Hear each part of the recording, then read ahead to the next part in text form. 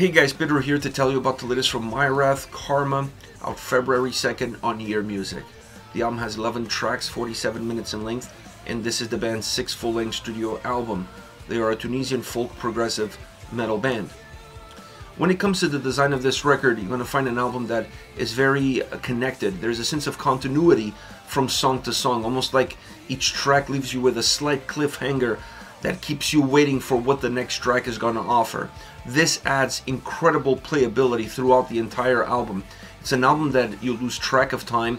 It has the right construction with the right ebbs and flows, creating the perfect journey. A journey that has a very well-defined beginning, middle, and end, which helps the process and it helps the listener be guided through the path that the album provides. An album that I wouldn't go as far as to call it a concept record, but it's definitely a theme-driven album, and that theme is what connects these songs, or at least helps connect these tracks in the overall big picture that the album provides. As far as the sound is concerned, the first thing that I noticed is that this album had all the Myrath elements, but perhaps some of them a little bit less than I was expecting coming in, and some of them a little bit more than I was expecting coming in. Let's talk about the ones that I felt like had less impact on this record. To me, this is an album that doesn't showcase as much of their folk side as previous records. It's also an album that doesn't showcase as much as their progressive side as previous records. This is not to say that you're not going to find folk elements, and this is not to say that you're not going to find progressive elements throughout the entire album. It's 11 songs, 47 minutes. You're going to find some of it throughout this record, throughout this experience. But they're not the driving forces behind the sound. They're just layers, they're just pieces, small pieces of a much larger puzzle. They add spice, they add fragrance, they add movement, they add texture, and that's exactly where they stay. They're not the pieces that really come to the forefront, that define the experience, that allows the listener to hold on to them and really see them develop song in and song out. That surprised me. I was expecting the album to have a lot more of that, or at least these two ingredients to play a much bigger role than what they play. Now, the elements that play a bigger role, bigger than what I was expecting, is the fact that this album has a lot of classic heavy metal and even power metal elements. And those are the ones guiding the experience for the larger part of the record. Once again, there are some songs that have more of a progressive drive to them, but overall, when you look at the big picture of the sound on this record, I think you're going to find a lot more classic heavy metal moments and elements in the sound, in the experience, in the construction of the songs, in the execution, and even power metal elements that really helps push these songs and create a little bit more of a more bombastic experience behind these tracks. Because overall, this is a big sounding album. I would go as far as to say this is a very cinematic sounding album, and I think that plays a role in emphasizing the themes within the songs. So it's important to have that cinematic drive behind the tracks in order not just to create volume, but to create size, to make the songs feel larger than life. If you're trying to tell stories that are larger than life, the sound has to represent those same stories in that same factor. So leaving the progressive and the more folky as an element, as a layer, as an add-on as far as texture is concerned, and emphasizing the more classic heavy metal sound and even the more power metal sound that this album offers, I think it does that.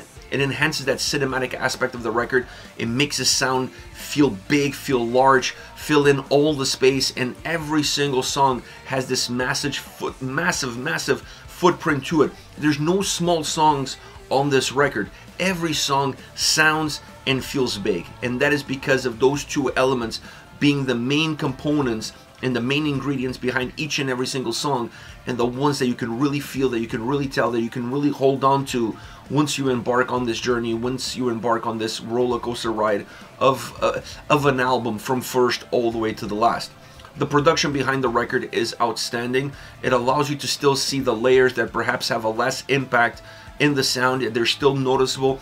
They still add, like I said, to that texture. So it's an album that from a production standpoint, it elevates the elements, it elevates all of these different pieces, and it helps give that cinematic vibe, because this album also has great orchestrations, and once again the production behind them, and the production in terms of how to bringing them in with all the other moving pieces, still allowing the guitars to be on the forefront, plays an important role in order for the sound to feel clear, to feel crisp, to feel large, to feel like it has a lot to give.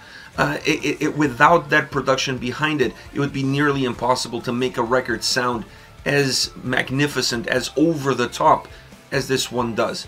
And like I said, still allowing the elements to have their own space. Elements like the guitars, for example. The guitar sound on this record is magnificent. I really enjoyed the different textures, the different experience that we got from the guitars. Not always progressive, not always classic heavy metal, not always power metal, just a lot of variety, a lot of spice. Variety is the spice of life, and this record really showcases that from a guitar standpoint. I think if there's one element on this album that has a lot of different faces, or that puts on a lot of different hats, depending on the song, depending on the situation, it's definitely the guitars.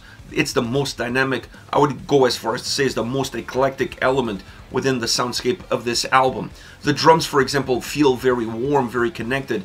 They complement the big sound, the big experience, but they don't have a really defining moment within this record. They don't overshadow the guitars. They're there more to complement the sound. They're there to complement the experience and to help with the orchestrations really define that bombastic cinematic sound experience that this record has. Not as dynamic, not as volatile, but I was not expecting them to be as much of a moving piece as the guitars are.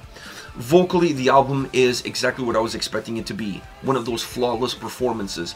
An album that it embarks on this storytelling aspect, that it's really important vocally for you to be able to give the songs the right emphasis, the right tonality, the right delivery, to match the size of the song with the size of your vocal delivery, but still not forget that you have to tell a story and you have to be captivating in how you tell it.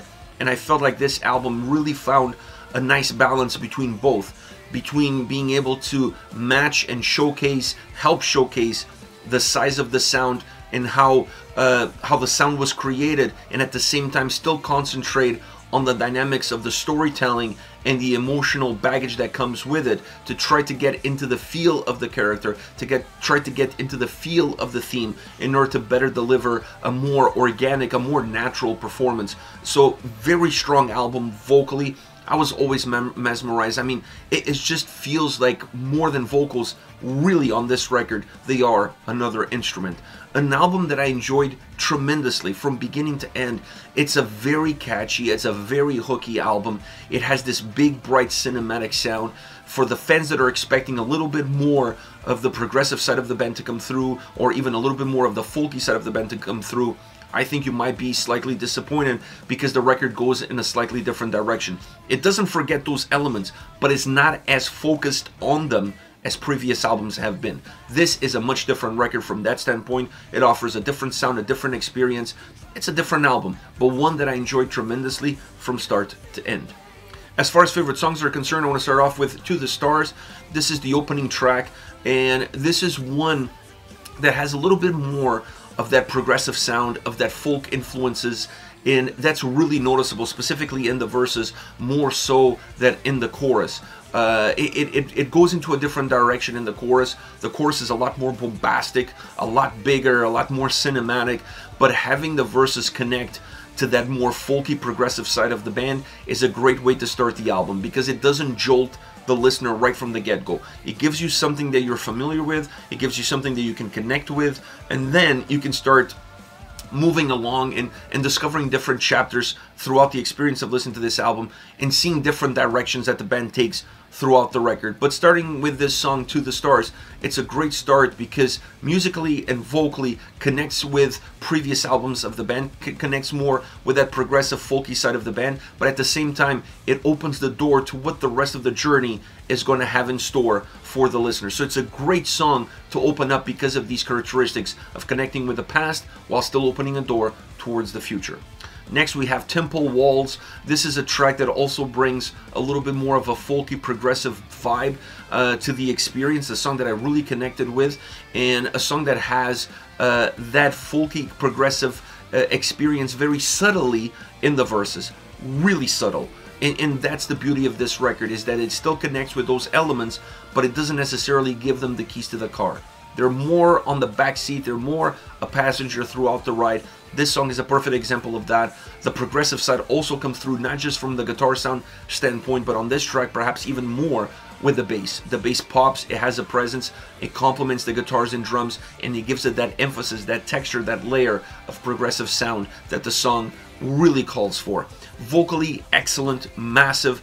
It helps add size to the song. The song already has its own size, but the vocal performance really helps make the song feel and sound even bigger. A little bit more controlled in the verses, and then a little bit looser in the chorus, creating the right ebbs and flows, creating the right movement. But this is a song that vocally sets itself apart from every other track on the record. It's one of those that you can't really say that one element is driving the experience sound-wise, because the vocals are really the ones driving everything. The sound is there to kind of fill in the blanks and really help elevate the vocals into the next level, putting them on a pedestal. Last but definitely not least, well, technically it is the last song on the album, Carry On, a closing track with great guitar sound, really great guitar sound, and I enjoy the orchestral pieces that this track have. Allows the song to have a very wide footprint. It's not necessarily a song that feels like it has a lot of volume, that feels like it's growing upwards, but it's rather a song that feels like it grew laterally. It has a large roots, it has a large footprint, and this allows the song to be a little bit heavier, but still have some brighter, bigger and brighter moments connected into that overall sense of heaviness that the track has. And that heaviness is coming from the guitars and drums, but the guitars really push the point forward. They are a little bit, they have a little bit more size to them, if you will, and the vocals just ride the wave from beginning to end. They just ride the wave, and then the track closes off with a bang. It's a track that feels cinematic still, but feels cinematic from a different perspective. It feels cinematic because of how wide it is, not because of how big it is. But having that heaviness, having those vocals really move along with the volume and with the sound and with the movement, really completes the song and makes this an outstanding closing track on an outstanding album. Myrath with Karma, out February 2nd. Hit me up in the comment section, let me know your thoughts, and I'll be reading those and getting back to you, and I'll see you all at the next video.